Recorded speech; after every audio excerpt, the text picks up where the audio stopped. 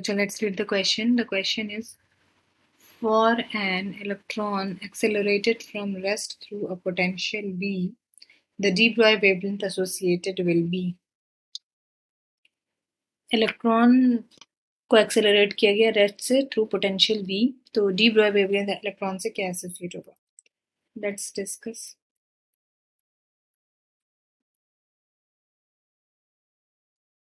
De Broglie wavelength given by lambda is equal to h upon p, where h is Planck's constant and p is momentum associated with the particle, and d lambda is the wave associated with matter particle. ठीक है, तो ये matter wave है.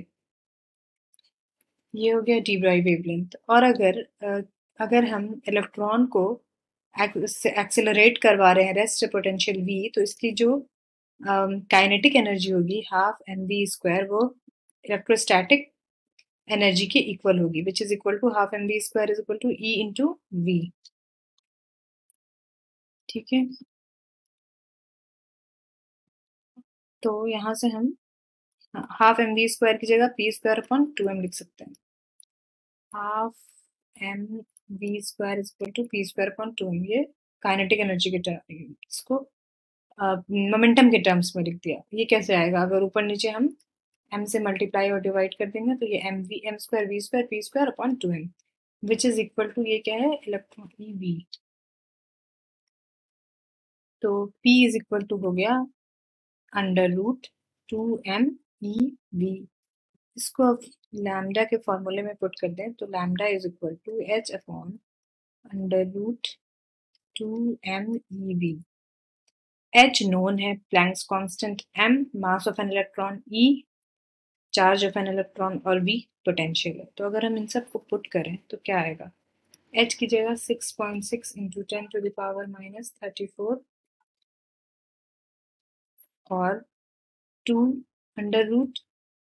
और mass of electron 9.1 into 10⁻31 और electronic charge क्या होगा? 1.6 into 10⁻19 और v, ये पोटेंशियल. कैलकुलेट करें तो 6.6 इंटू 10⁻34 और डिनोमिनेटर में क्या होगा? √ इन सबको मल्टीप्लाई करने के बाद क्या आएगा?